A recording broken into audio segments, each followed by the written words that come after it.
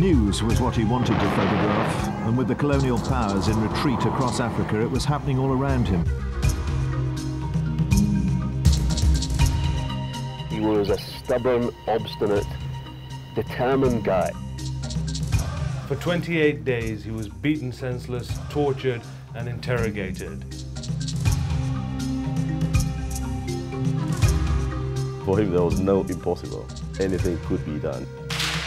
If you want to live in the river, you go to make friends with the crocodile. This is what Amin was.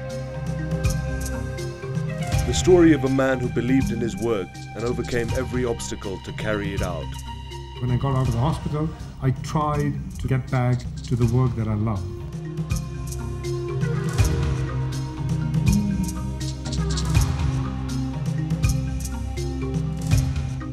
What he managed to do was penetrate through all those haunting looks that were in people's eyes.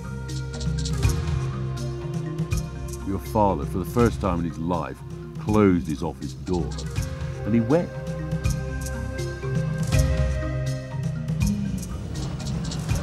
How long after takeoff did the hijackers make their move?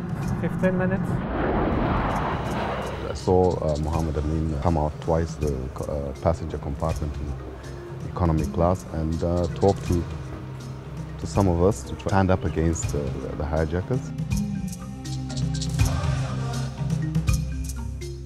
Mohamed Amin is dearly, dearly missed for what we know he could have brought to us.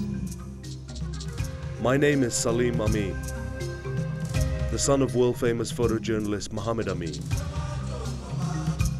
On a journey spanning a decade, I have retraced my father's footsteps, talked to his friends and colleagues, and unlocked the secrets of the man who moved the world. Together with director Roger Mills, we have created a portrait of this legendary photojournalist, and in the process, discovered the father I never knew. And I'll be telling it as it was, warts and all. I hope you'll join me on my journey.